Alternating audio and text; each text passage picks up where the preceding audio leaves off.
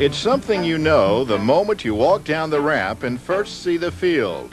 There is something special about a ballpark, and the image of that ballpark is a personal experience for fans and artists alike.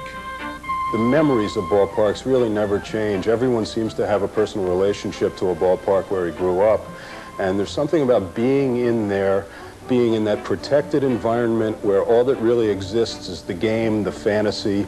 The shape of the old ballparks was really in large part determined what kind of team played there and what the results of each game were. So that's the difference. Today we have the standard 330 down the line and 400 to center and 370 through the power alleys, and it's boring. Players' star can tarnish fairly quickly. Ballparks are sort of eternal, and I think it's important that some record is made to preserve what I consider shrines. This is a group of New York artists who find preserving their shrines a unique challenge. You look at the paintings, you'll see that they combine a number of elements. They combine people, and they have landscape, and they have architecture. So from a pictorial point of view, that makes them very interesting and unique for an artist, really. They're not a dull subject like a still life. They're very demanding, and the detail is just sometimes overwhelming. I sometimes wonder how I got involved in this. With Polo Grounds Nocturne, William Feldman caught the surreal imagery of night baseball. And the idea really in that picture was to create a luminous kind of a glow on the field, and that gives it a sort of a magical quality. Really what inspired me in a way, and that was the movie The Natural. And it has like a magical look to it, and that's really what you try to get in these pictures. It's not simply a reproduction of what was, it's trying to create really a kind of magical aura about it. For Bill Purdom, Crosley Field Revisited was born from a distinct youthful perspective. Crosley Field Revisited is very interesting in that the original reference photo was taken by the artist Bill Purdom when he was 8 years old and was actually sitting in this seat. We were friends with a player on the team at the time, and fortunately got to go to a lot of games. And the slide was very out of focus, but outside that, everything was basically in place. I was thankful that work was basically done as far as having the feeling you're sitting there, because I actually was sitting there. Andy Jarinko is well known for the Polo Grounds and Fenway Park, but his latest mural has a special meaning, if only because of its timing. The odd thing about this painting is that the day after I started it, the painting, Mike Schmidt came on the air and announced his retirement, so I was kind of startled by that, you know. It was eerie. The timing of it was strange. I managed to catch him hitting a home run against Dwight Gooden that tied him with Mickey Mantle on the all-time career list, and it was a special moment at the ballpark, and I wanted to live with that. So what does the future hold for this celebration of stadium symmetry? Each of the artists that I'm representing has a number of things planned right now, and before we're done, we want to do every stadium that doesn't have AstroTurf. Some folks send postcards, but the image of the ballpark led New Jersey's Doug Alford to collect them. I figured I would stay in long enough to get one postcard of each of the major league stadiums for the 16 teams that existed from 1903 up until expansion time. That was the beginning. And it took probably 7 or 8 years before I was able to get one of each. Some are very common, others are very, very tough to come by, very, very scarce.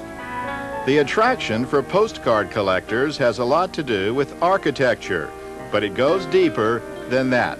Historically, you can see how ballparks have changed, you can see how uniforms have changed, if you can see the players clearly enough. Those obvious things, but there's just something about the ballpark which seems to attract a good number of us. A unique challenge for postcard collectors is that no one knows just how many were made. There isn't a listing. It's not like a baseball card where you have from 1 to 200 and you know when you've acquired everything that exists. You can view almost anybody's collection and see something that maybe you had never seen before. So there are always cards that other collectors are turning up that you keep adding to your wants list. Alford has more than 2,000 postcards, and naturally, some are special. When it comes to favorites, there are a couple that stand out in my mind. One is Washington Park in Brooklyn, preceding Ebbets Field, prior to 1913. Another one is a more modern postcard from the mid to late 30s. It's an aerial view that shows both Yankee Stadium and the Polo Grounds simultaneously in the same photo. Those are two cards that at one point I figured I would never own. I had seen in other collections, but never thought that I would come across them.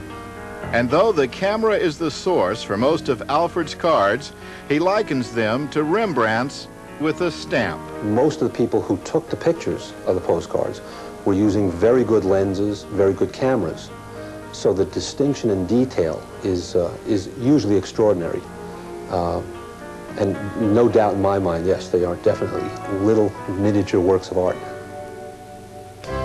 But no image of a ballpark is more intricate than Brad Marilla's 500,000-piece scale model of Yankee Stadium circa 1973. In 1971, the Yankees decided to sell Yankee Stadium to New York City, and to keep them in New York City, the city renovated the ballpark, and I wanted to build a monument to Yankee Stadium and to the Yankees. It took Brad 8,000 hours over 16 years, a few more than the real thing. Well, the actual stadium took only 284 working days to complete, so this was kind of a mammoth project in itself. Brad was almost finished when disaster struck. A closet door, a top shelf, and gravity. It fell right on the roof, and I was about 2 light towers away from completing the model. And I cried for about a year. And then I said, I have to rebuild this. I have to finish it. So what I did was I gathered up all the broken pieces, saved what I could, made new ones, and here we are. 5 years later, she's all done. And delighting thousands at the Baseball Hall of Fame. But Brad hopes someday she'll come home. I think that the model actually belongs in Yankee Stadium. I would like it to be a part of Yankee history. After all, it has taken me half my life to build it.